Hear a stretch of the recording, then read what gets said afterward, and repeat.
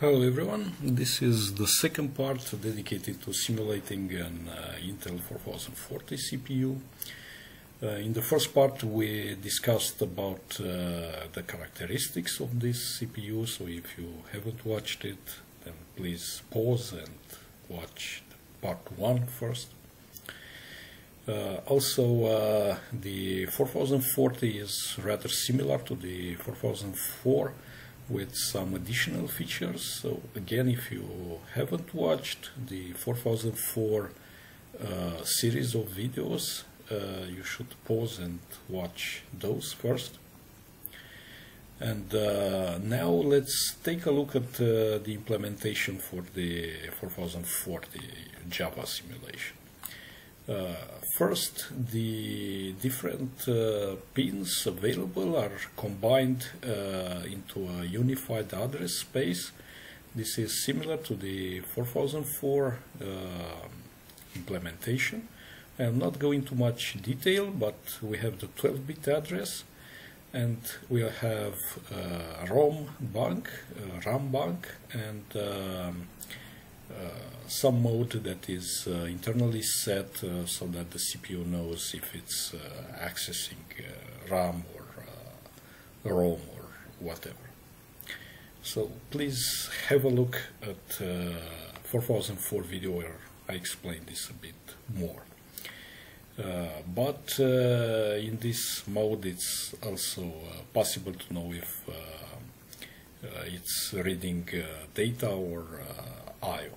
So instead of relying on interpreting the same instruction multiple times, once by the CPU, once by the supporting IC, in this case the simulated CPU will actually generate a unique address identifying clearly if it's program memory or data memory or I/O.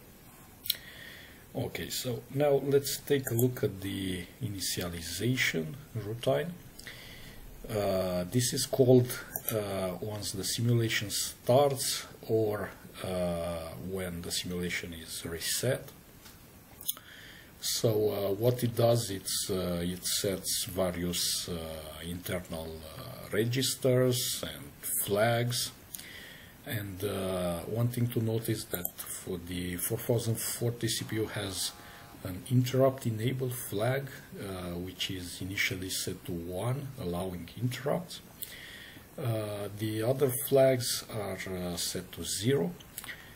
We also have initially selected this ROM mode, which internally specifies the CPU will start executing from ROM memory, but of course this can be program memory. Also the CPU is attached to a memory bus and to an I/O bus. So in this way the simulation treats the CPU a bit more like a modern CPU with this clear separation between memory and I/O. But as I said, we have a unified address space for memory, for example. So it's not necessary here to have dedicated buses for different types of memory. And of course, the most important method for the simulation is the step method.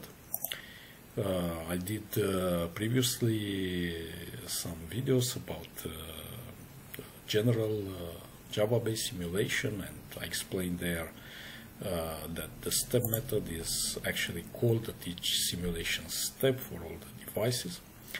So in this case, what the CPU does is first checks if there is a stop signal applied, in which case it will set the acknowledge signal and it will not execute. Then it will check for an interrupt. If there is an interrupt signal, the CPU will execute an appropriate jump to handle the interrupt, and of course this will happen only if this flag interrupt enable is set to 1. Also, the CPU will check if it's halted. If the CPU executed the halt instruction, then it will remain in this halt state, but can be brought out of the halt state by executing an interrupt. If the CPU executes an interrupt, we also have this internal flag servicing an interrupt. So if the CPU is in the halt state, it may still execute something if it is servicing an interrupt. Otherwise, it will remain in the halt state.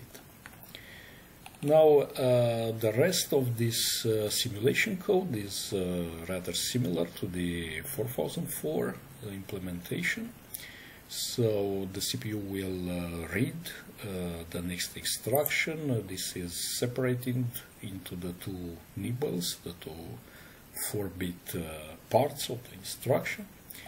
If needed, if we have two-word opcode, it will also read the next byte, which again will be separated in the two nibbles.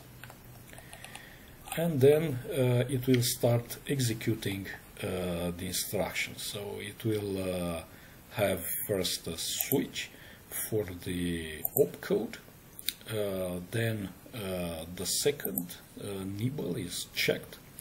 So if the instruction is 00 in hexadecimal, so first nibble equals 0, second nibble equals 0, this is a NOP or no operation, so it will simply do nothing. If we have 01, this is a halt instruction, so it will simply set the flag halt to 1 and do nothing else, and so on. So you can take a look at any of the instructions. You can take a look in the datasheet, see the opcode, for example 05. Yeah, so we have first 0, then there is a 5. This is an OR instruction. So in this case it will perform an OR of the accumulator with the specified register, and so on. So for each of the instruction it will execute some code, and as you can see, the actual code for a particular instruction is usually quite simple to follow. Again, let's see here an increment. Okay, and this is basically the entire simulation. Of course, there are a few lines of code for each of the instructions. Finally, if it's not able to find an instruction, so there is no case branch, then it will throw a CPU invalid opcode exception, and it's up to the simulation to do something with this exception. So it's possible either to show it to the user or continue the simulation as nothing happened.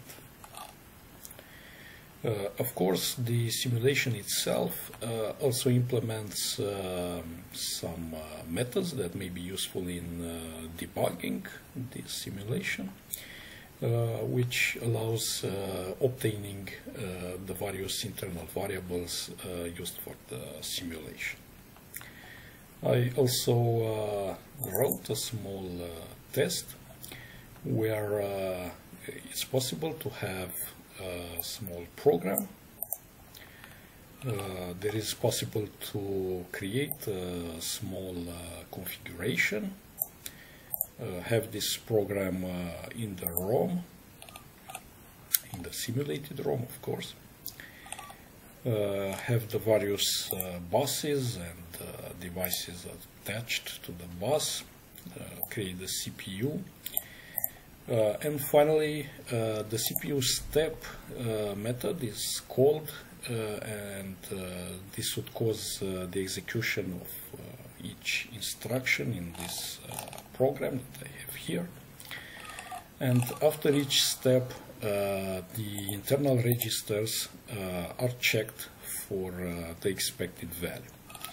And if there is something wrong, this check method will simply throw an exception.